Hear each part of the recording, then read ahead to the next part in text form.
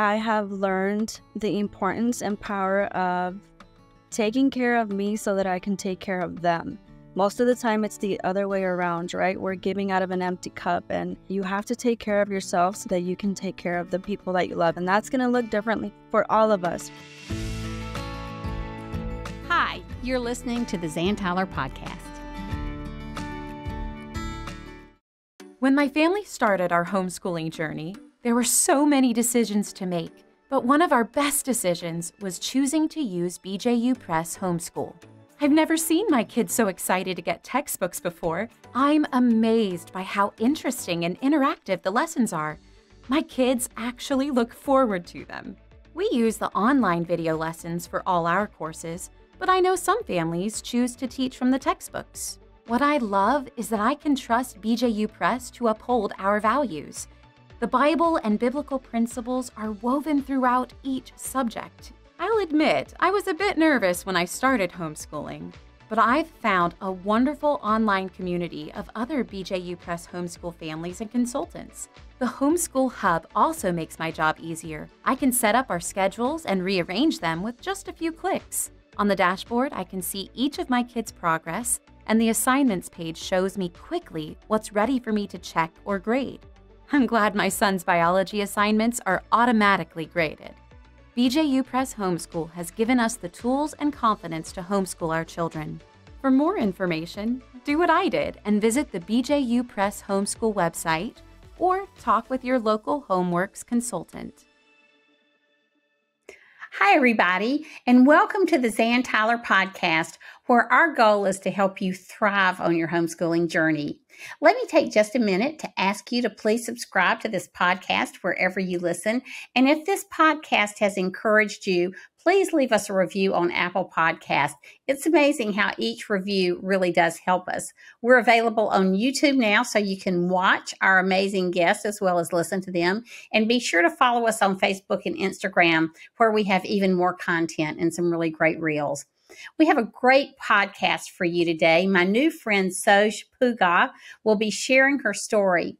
She's a military wife and a beautiful Latina homeschooling mom of 3. She loves to encourage mothers and women through her own personal story and through her lifestyle content on Instagram. So stick around. I think you'll really be encouraged. Well, Soch, thank you so much for being on the podcast with me today. I just feel like you're one of my new best friends. Oh, thank you. Likewise, I feel the same. You're so easy to talk to.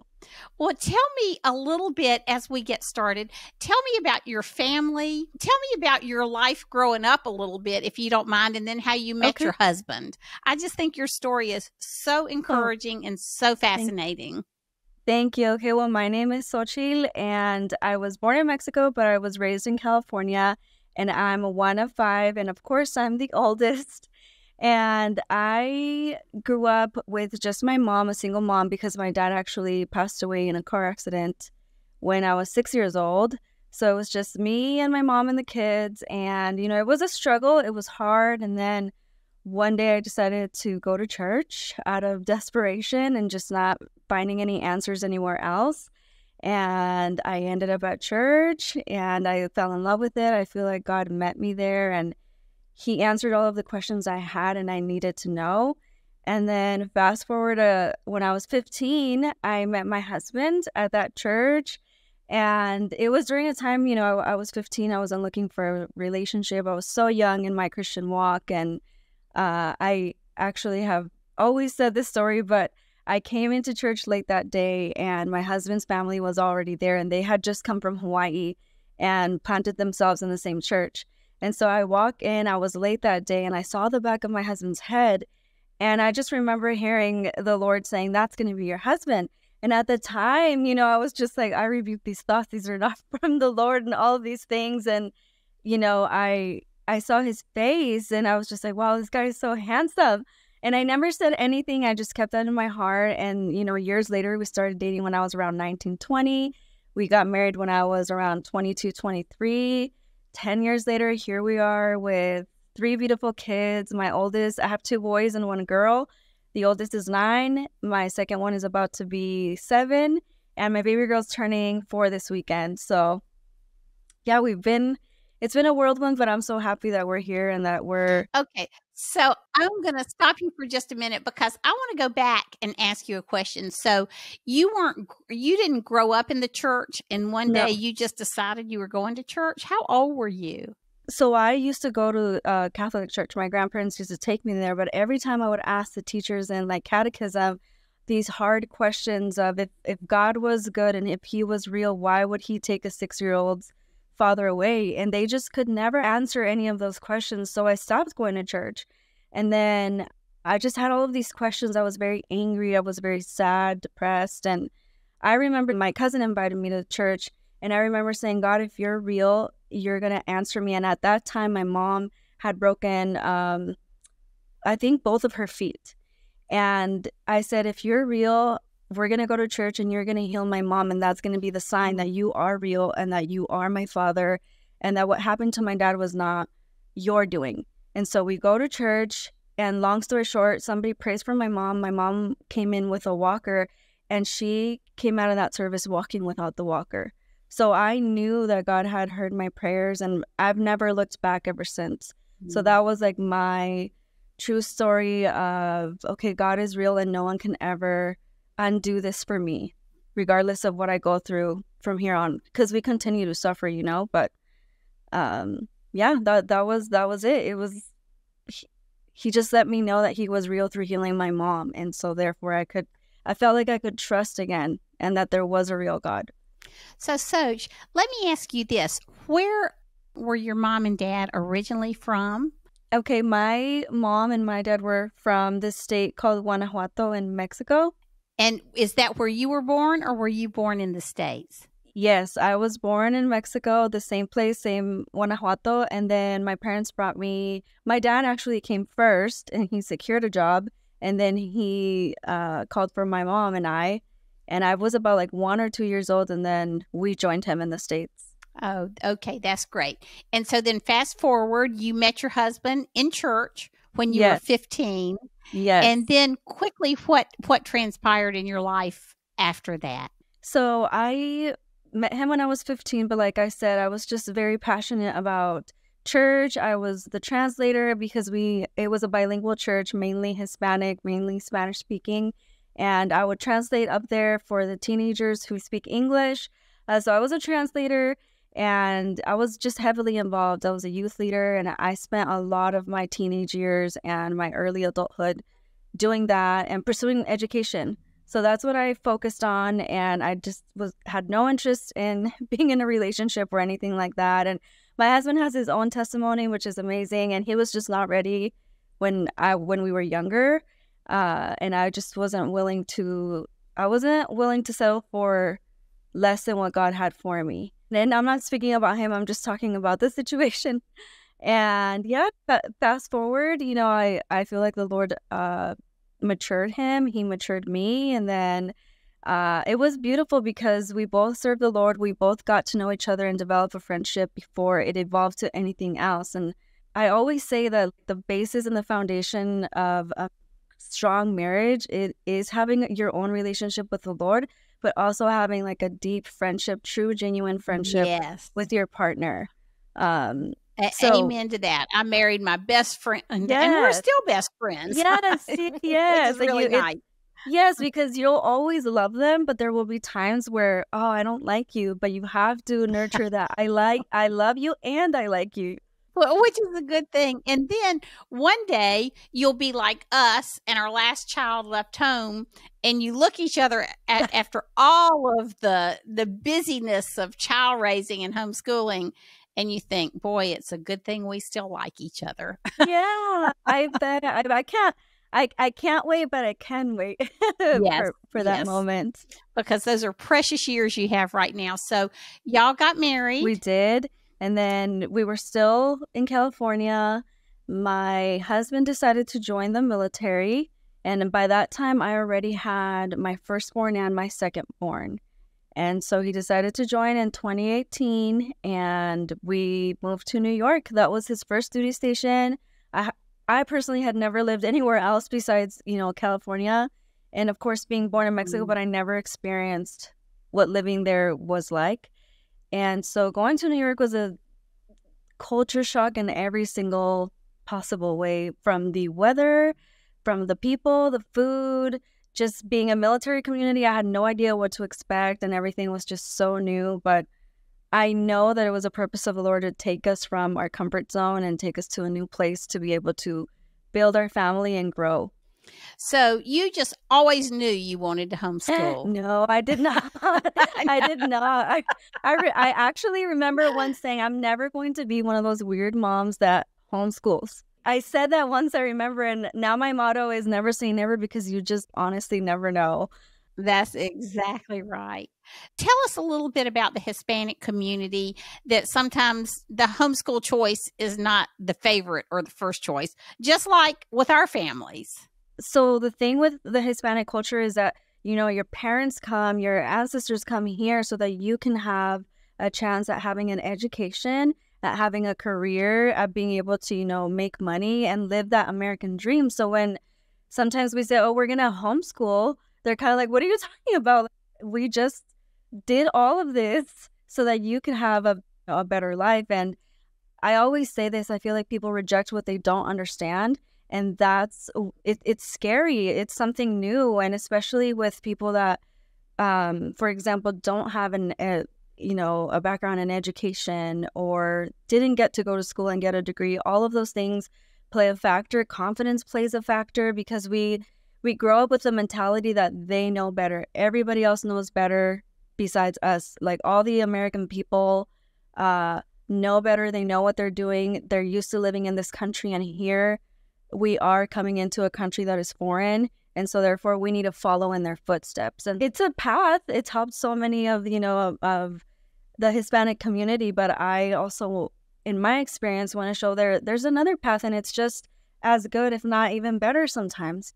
So how long have you been homeschooling now?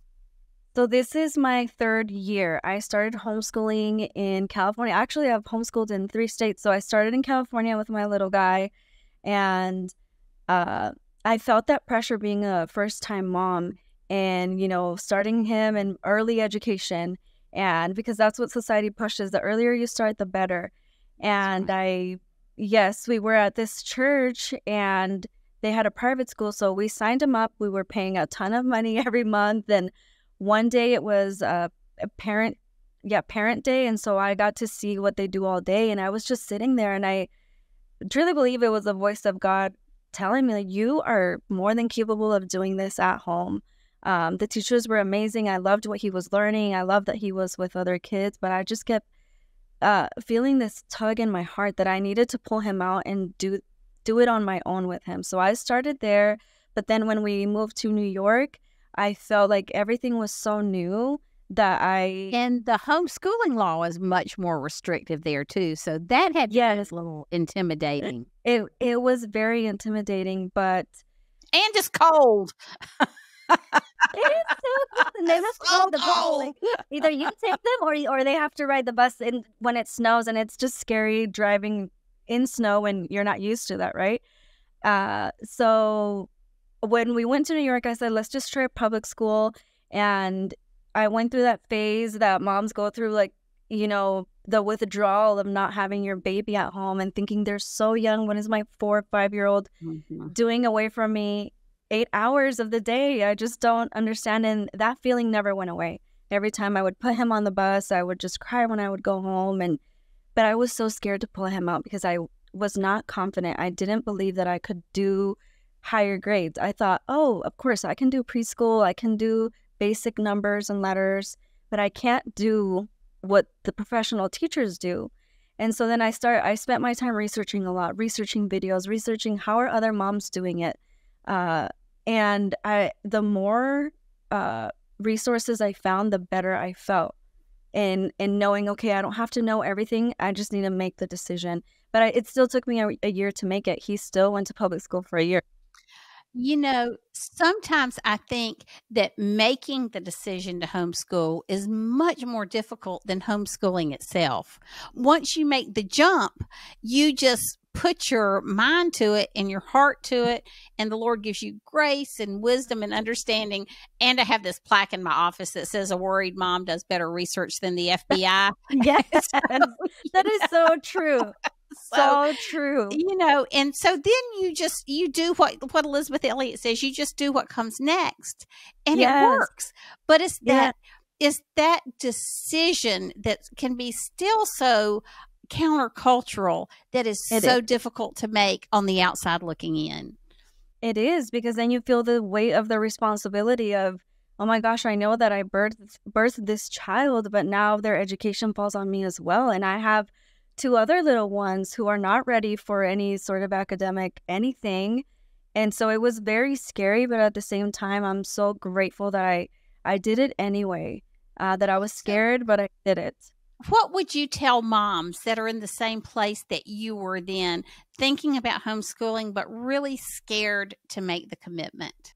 I would just say that it's okay to be scared and it's okay to try it. And let's say that you do it and you just figure out, you know what, this is not for me. It's not what I thought it was going to be.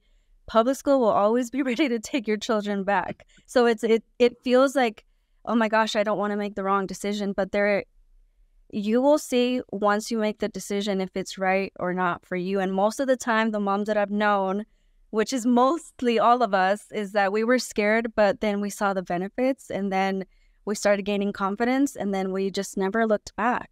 So what are the benefits to you, Soch? What do you think are the greatest, or just some of the benefits of homeschooling? My gosh, I love that I get to see my children grow. I just taught he's 6 right now, but I was able to teach him how to read. I was there when he started reading his first words. I didn't miss that.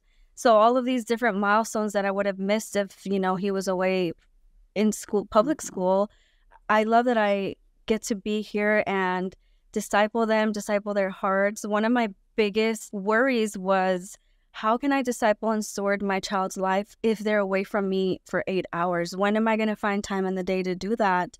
And so that's one of the biggest benefits, is that I get to shape and mold their lives according to whatever my husband and I feel, that we need to do based on, the Bible and just our own family culture and dynamics. So that's one of the benefits. And one of the, I guess I could just say practical benefits, is that we get to have slow mornings. I don't have to rush anywhere there's no rush to be anywhere at any time.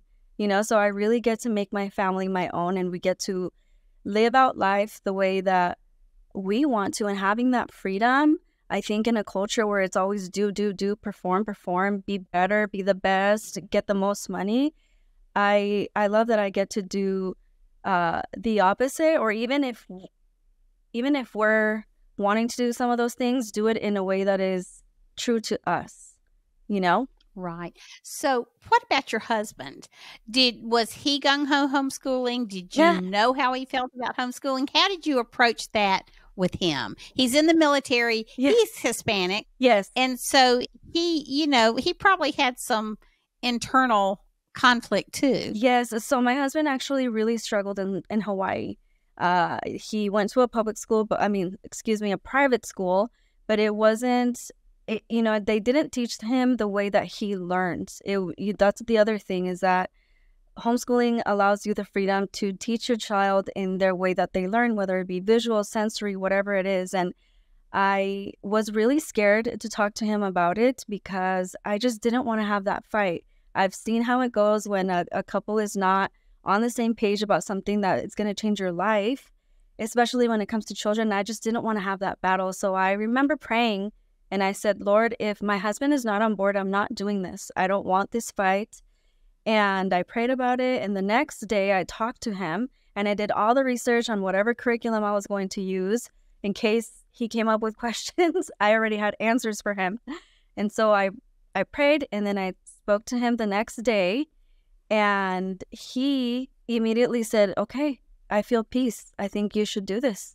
And I was kind of shocked. I was like, are you sure? Like, are you just saying that to please me? He's like, no, I listened. I can tell that you've been praying. I can tell that you've researched. If this is what you believe, I will take your lead. And that blessed me so much, because we're always taught to take the lead of your husband. But in this instance, he was saying, I will trust you and take your lead in this. And so that was all that I needed. It was like maybe 3 days till the kids had to go back to public school. And that day I went to withdraw them. I'm my oldest because he was the only one going from school. And so he sees the benefits now. Whenever my kids talk about a subject or say something, he's like, wow, I can tell that they're really learning. And he loves that.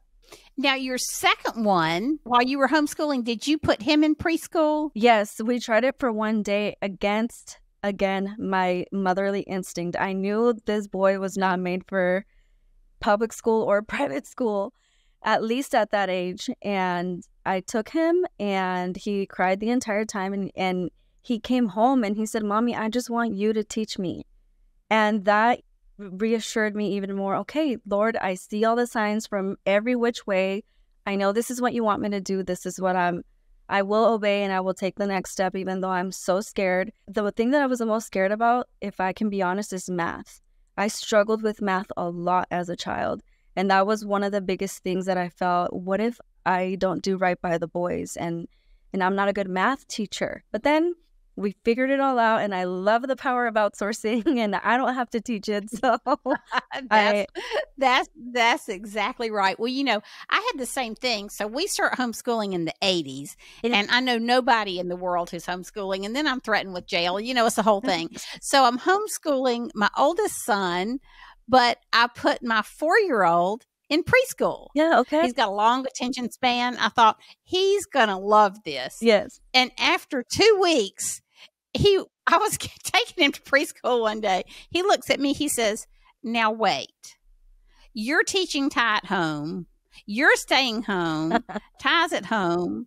And I'm going there. I'm not going there anymore. Oh, good for him. And I thought, well, I wasn't expecting this, but okay. And then, it's interesting how the Lord, when we have these start, stop moments, the Lord is so faithful to bring our whole family together. Just to help us, those little grace pushes when our kids say, I'm not doing this anymore.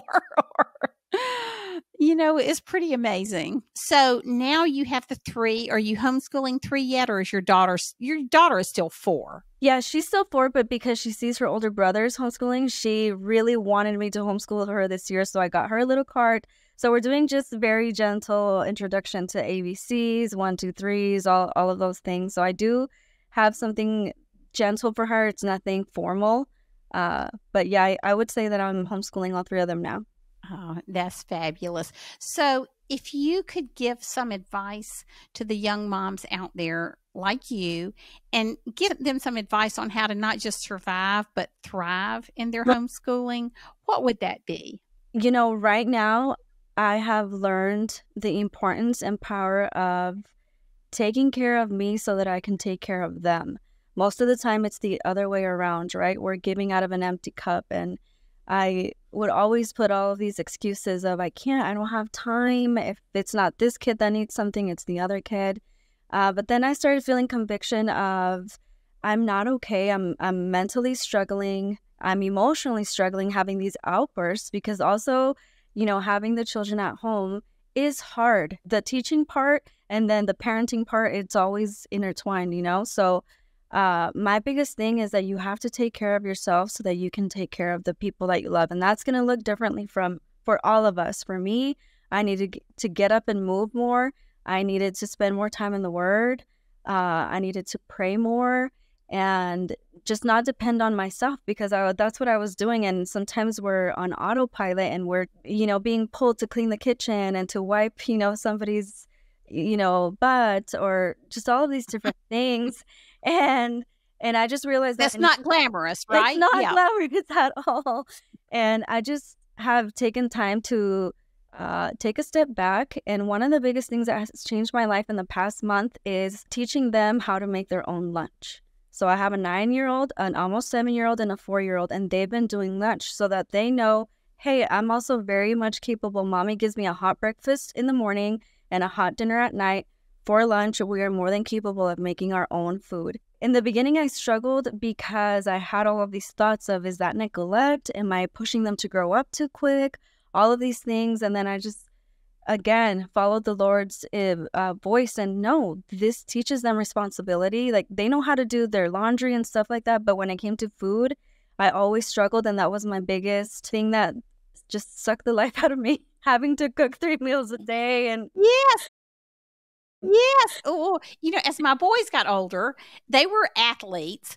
And so it's like we get up, we eat breakfast, we have a snack. We eat lunch, we have a snack. Somebody asked me one day, because I was at this point, I'm looked at it, this homeschool leader, which I shouldn't have been, but it's the 80s and I had homeschooled for more than 6 weeks, so I'm a de facto leader. Yeah. And people would say, have you ever thought about quitting? And I want to say, yes, every day at lunch. Lunch is overwhelming for some reason. And I wish I'd had the foresight to do that earlier like you did. We got to the point for a while where we would go to this little place down the street. It was a little Mexican restaurant. And then there was another place where we could get hot dogs. And neither one of those things were like on our healthy menu. And I can remember a man giving me a hard time for being there during the lunch hour one time. And I looked at him and I said, every kid in this district has an unhealthy lunch. Yes, thank you very much. You leave me alone. That's right. Yeah.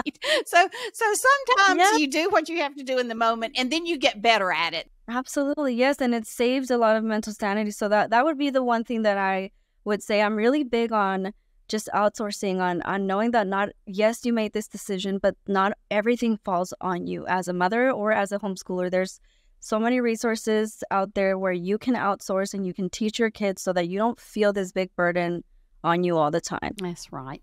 I just want to take just a second. This is a great time to thank our sponsor, BJU Press Homeschool, the sponsor of the Zan Tyler podcast, for all of the resources they make available to homeschooling moms that relieve that burden. And I'm thinking right now particularly of the video courses that take the teaching load off of those courses you just don't feel like you can teach or you don't want to teach. And we have friends in the Hispanic community actually who have used the videos as a way for the mom to learn English while the children are getting their instruction in English. So I want to thank them for all the things they're doing to help the homeschool movement. But outsourcing, you're right, Soch, is we don't have to do it all. We don't. And I'm glad I'm learning it now. I wish I would have known this before, but I know that there are so many mothers out there who need to know, hey, you have the permission to say, okay, I'm not going to do these things. Someone else is going to take charge, or you can pay somebody to come clean your home. Whatever it is, right. Just know that there is help out there. You just need to help yourself. That's right. Tell us a little bit. Joe and I were looking at your Instagram account last night, and there were several things that I loved. Joe found this first, and, it was the beginning of the school year, and you were writing out the things. They were all C's of things you wanted to accomplish in the school year. And then you had you do a lot to encourage Hispanic moms. So tell us some of those things, some of the ways you want to, and it encourages all moms, just not Hispanic moms, but tell us what you're doing. So the thing that you saw with all the C's, every year I just ask the Lord for like a theme. What is the theme of that, year? Because it's so easy to get distracted and want to do all the things, right? All the sports, all of the events. So that's kind of like a reference to bring me back. Okay, does this align with whatever our goals are for this year? And so I came up with all these words that that are with C, because it just helps me remind me and bring me back when I'm trying to do everything. And so I share these things on my social media in hopes of encouraging all moms, but specifically mothers that look like me. Like I said, that when I first started researching about homeschooling, and every video that would come up was beautiful, lovely ladies, but I couldn't identify with their lifestyle, with their culture.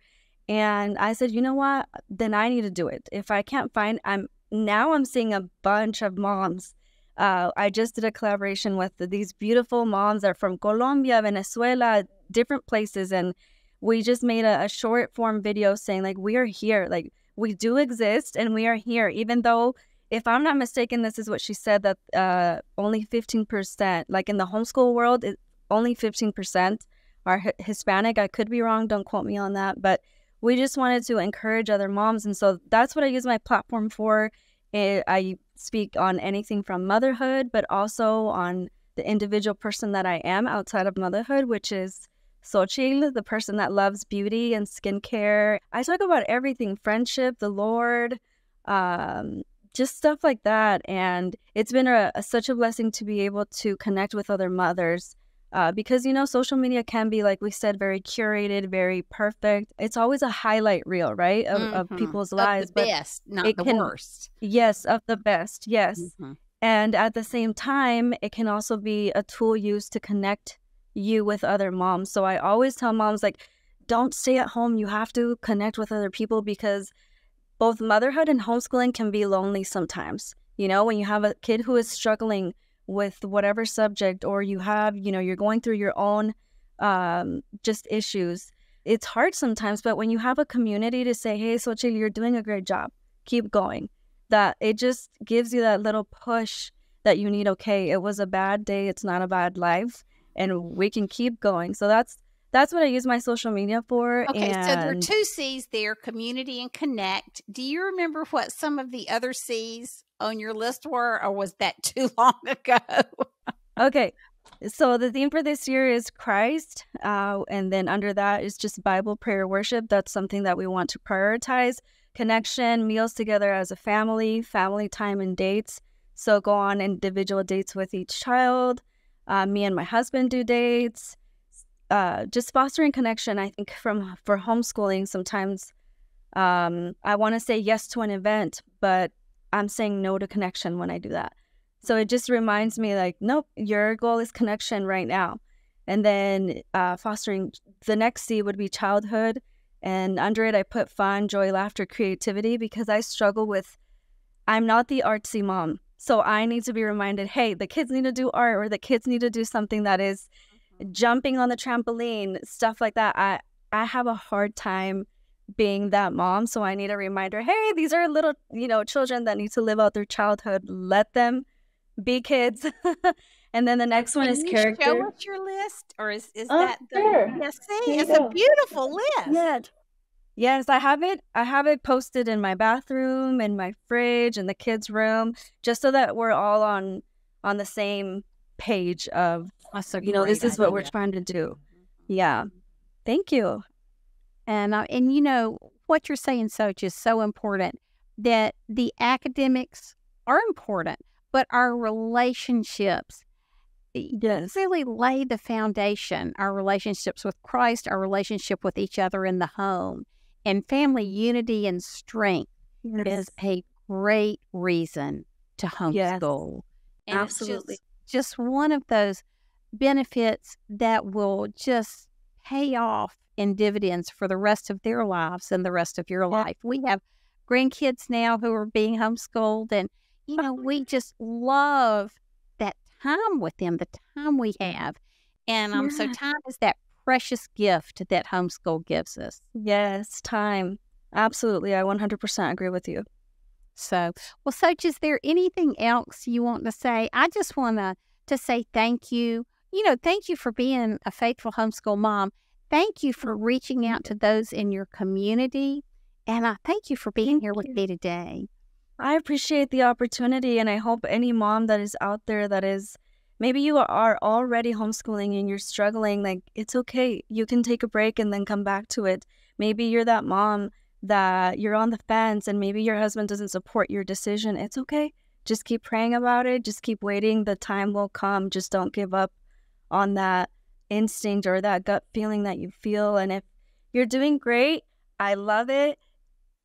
Give that to other moms. If you feel confident and you feel like you're doing great, reach out to another mom who's not confident, or maybe the one that seems the most confident sometimes is the one that needs the most help and needs that, hey, you're doing a great job, So that's it. That's all I want to say. Thank you so much for giving me.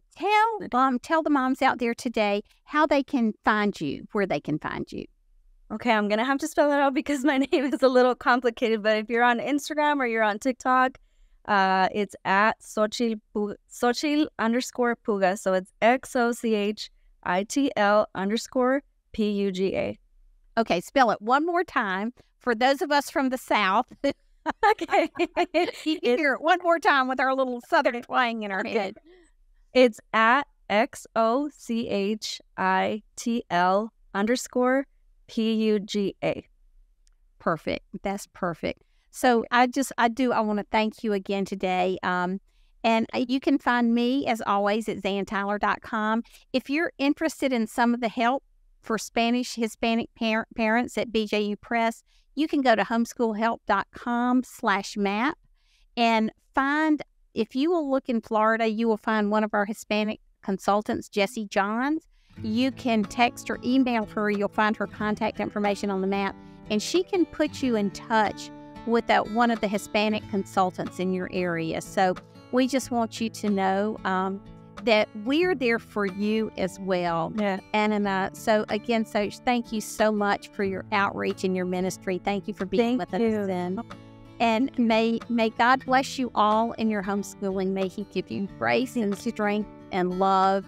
And until next time, we'll see. Thank you so much. Have a great rest of your evening, and thank you for having me.